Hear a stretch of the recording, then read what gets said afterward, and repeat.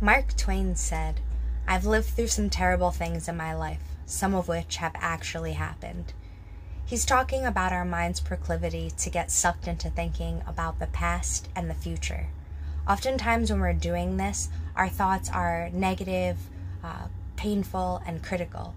Peace comes from being in the present moment, and we can practice being present in everyday life at any time.